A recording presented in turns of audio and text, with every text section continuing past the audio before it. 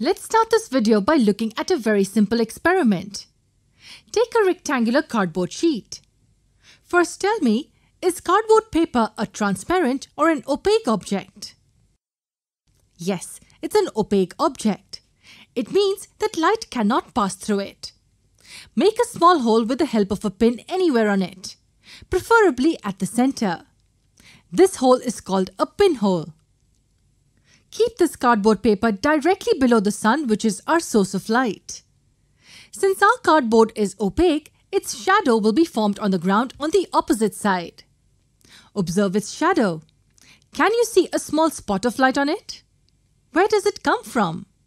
Yes, this light comes from the small hole that we made in a cardboard paper. In fact, this circular spot of light is nothing but the image of the sun. What's an image?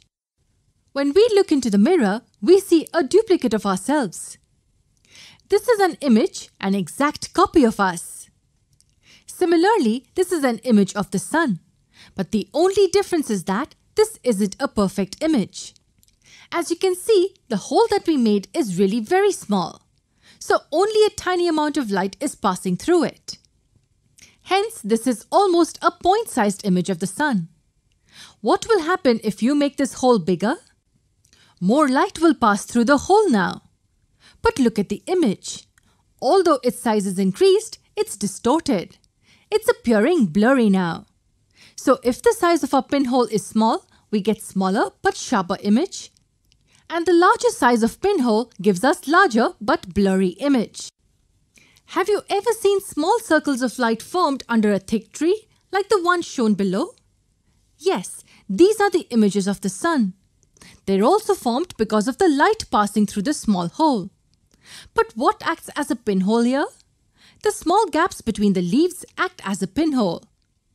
Don't confuse this image of the sun with its shadow. This is the image of the sun and not its shadow. Just one last thing before we end this video. And you are really going to like it. You must have heard of something known as solar eclipse. Do you know anything about it? Meaning of eclipse is similar to the word blocking of light. But we reserve this word for the celestial objects like the sun and the moon. Solar eclipse occurs when the moon is between the sun and the earth, where the moon blocks the light of the sun. What will this result in? The shadow of the moon will be formed on the earth. But here is one interesting thing. We can see this eclipse using our pinhole camera.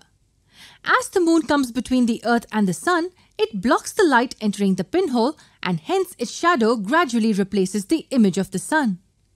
Note carefully that this is a shadow of the moon and not the image of the moon.